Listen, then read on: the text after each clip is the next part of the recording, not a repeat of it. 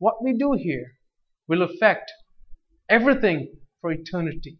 When God showed me that eternity, when God showed me what is there, He's changed something. It's as if the value for any of the things on this earth was just taken away instantly. I am doing this because there is that eternal life, and because I saw Jesus. And when I saw Him, and when I met Him, and when I saw what He has done for me, my heart overflows and I can't stop. I can't stop doing this. I was up at 5 in the morning preparing a broadcast. I wanted to sleep, but I can't stop. Because the message needs to get out. People are going to be in hell if they don't decide for Jesus Christ. We need to get the message out. Government passes laws against conversion. Who is the government to decide where you will spend your eternity? I am not talking about getting someone dunked in the water and taking them out. I am talking about the conversion of our souls from darkness into the marvelous light.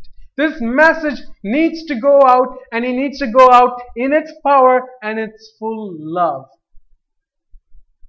Jesus is not going to come into somebody's life, He's going to beat him into it. Do you understand? If I go somewhere and bomb 10 people and say, Jesus is Lord, they're going to love me for this? No. But what did our God do? He laid down His life. He died that we might live. If you can see that, we will not be able to sit still. We will do something. Why do you think I'm getting these messages out? Why do you think I'm doing that? Because the message, the gospel, needs to be preached. My job is to preach it like this. Your job may be to even be a witness. We all have separate functions. God has created us separately and differently. Do you understand? You cannot do what I do. I cannot do what you do. Doesn't work like that. But we need to tell people that unless they repent and turn around and understand that they are going to hell, that this is the only time that they have to accept the only way out. We need to at least let them know. Let them make their decision. Our job is to just let them know. This might sound radical, but this is the truth, the whole truth and nothing but the truth as according to the Bible. God of heaven and earth is a witness to this. The Holy Spirit is a witness to this. Jesus is alive, Acts chapter 5. We are His witnesses, and so is the Holy Spirit. Understand, when people ask me, do you do conversion? You know what I say? Absolutely not.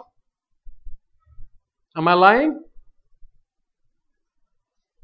I can't convert a single soul. Who am I to convert? I can get a human being wet and in danger of being washed out to sea also. But who does the conversion? Only God can.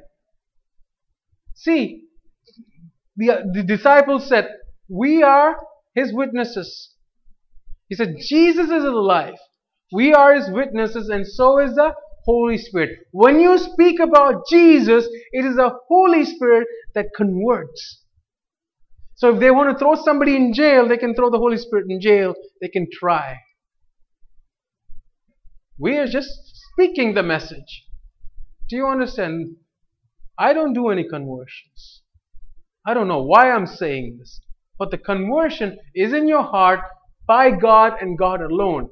Otherwise, nothing will work. Which is why the gospel has to be preached in its fullness, not like a sweet Jesus. Come to Jesus, He's the answer. That doesn't work. The rich young man came to Jesus. Jesus sent him away.